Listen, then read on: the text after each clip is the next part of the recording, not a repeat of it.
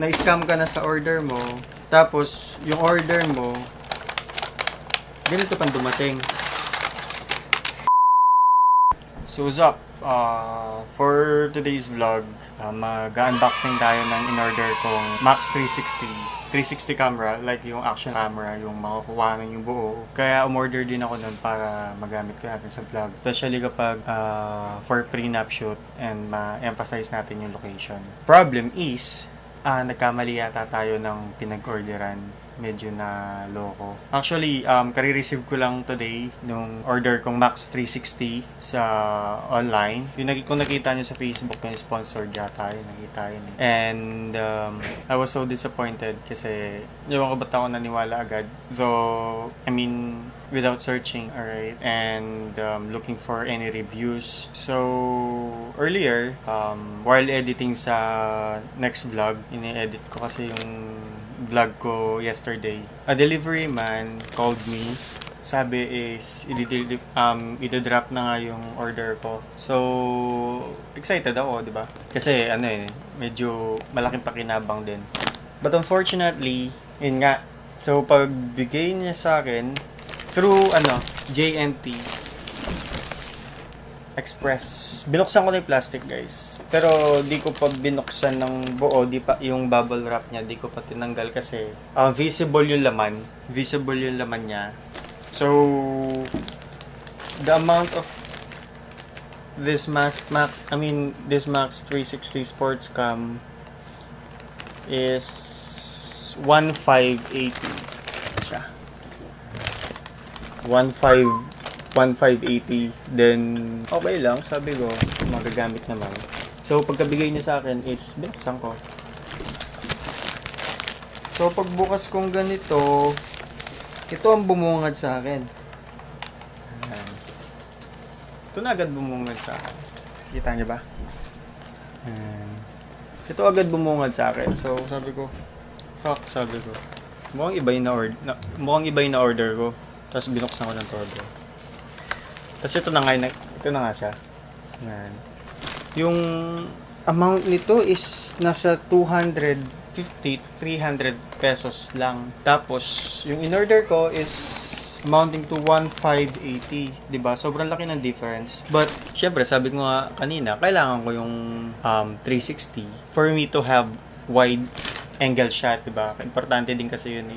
Meron ako gamit na wide angle, like 14mm Samyang for my Canon 6D. Pero medyo, kasi bulky. Not unlike sa mga sports cam, like pag yun yung ginamit mo, medyo magagawa mo yung gusto mo, diba? At the same time, di ka hinihingal madalas kasi magaan lang yung dala mo. So, tatry natin buksan yung pinadala sa atin ng through JNT. Di ko alam kung problem is si JNT ba or si dealer mismo. Alright, so let's try. So ito siya. Ito yung kapalit ng in-order ko. Di ba? Worth 1,580 pero original price nito is nasa 250 or 300 pesos lang. So, medyo malaking difference, kaya medyo disappointed nga. Tsaka, hindi ko papakinabangan. Diba? Kung ito talaga yung gusto ko, edi sana in-order ko na siya for 250 or 300 pesos lang. Ang ayoko doon, parang na-clickbait. Parang clickbait yung ginawa sa Facebook sponsored, diba? So, ang specs niya is 1080p, waterproof. Yung video resolution niya is 1920 over 1080 pixels, 15 frame per second. So, kapag in-slow mo siya, parang magpuputol-putol siyang ganun. Then, meron siyang 1280 over 720 pixels. So, 720 pixels, 30 frame per seconds. Sobrang baba nun, guys, for an action cam. Since puro movement, kapag gusto mo mag-slow mo, makukuha mo naman siya, pero medyo malaki madaming gagawin, mahabang process para ma-slow mo ng maayos. Kasi konting hatak mo lang dito pag binagalan mo or in-slow mo, sobrang mapapansin mo eh. Since 30 FPS lang siya. Then I don't shoot 30 frame per second. So instead na magta 30 frame per second ako, magta 24 na lang ako para mas cinematic. The problem is, kaya cheap siya, yung mga resolution niya sobrang mababa din. Wala siyang, kahit sa 720, wala siyang 24. Sa 1080, wala rin siyang 24 FPS. Sabi niya, super wide angles, 140 degree. So, di naman siya ganun ka-wide. Waterproof up to 30 meters. 2-inch LCD yung LCD niya sa likod. Multi-language. Storage niya micro. SDHC card. Battery is 900 milliampere. So, 900. Kung diretso siya, nasa 1.5 hours. Not bad. Pero, di ba? Medyo, pa rin. Expectation versus reality pa rin. Input or output niya is micro USB. So, dimension is 59.3 by 24.6 by 41.1. So, parang sinlaki siya ng Hero 5, Hero 4, ganun. So, ito siya. So, tatry natin siya buksan. Oh, guys, check nyo. Di pa siya na-unbox, pero yung tape niya is masking tape. Anong tawag ba dito? Masking tape. Basta yun. Tapos dito sa likod is bukas na siya. So, di ko talaga alam ang problem is si JNT or ang dealer mismo or ang seller ba? Seller, I mean. Na-scam ka na sa order mo. Tapos, yung order mo ganito pang dumating.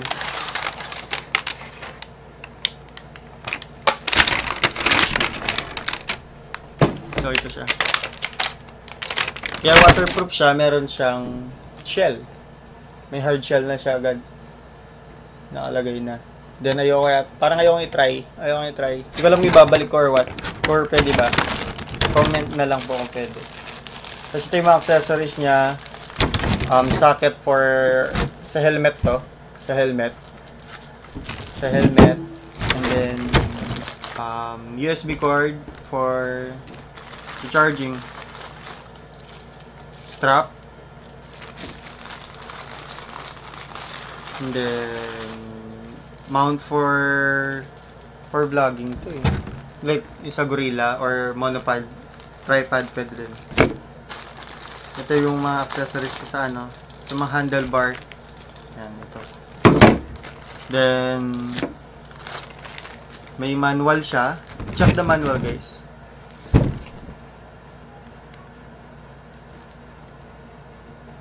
Lumang-luma. Parang pinilit lang pinasok sa loob. So, nakalagay lang sila is nakapasok lang sila dito. Dito lang sila nakalagay. Lahat ng accessories niya sama-sama dyan. Pati tapos yung case niya tinahalatang wasak-wasak ko na marder. So, paano ba to? Faded na siya, guys. Faded na. Ito na-receive natin. Grabe. Scam is real. So, maaabala na naman. May kukontakin ko yung JNT or where, kahit saan. Tatanungin ko kung bakit ganito na-receive ko. Nakita niyo naman guys sa unboxing natin. Medyo madugo bago nakarating sa atin to. Kahit hindi talaga ito yung order natin. Papakit, di ba? So, update ko kayo guys kung ano yung response sa atin ni JNT or Max 360 mismo sa Facebook. Peace!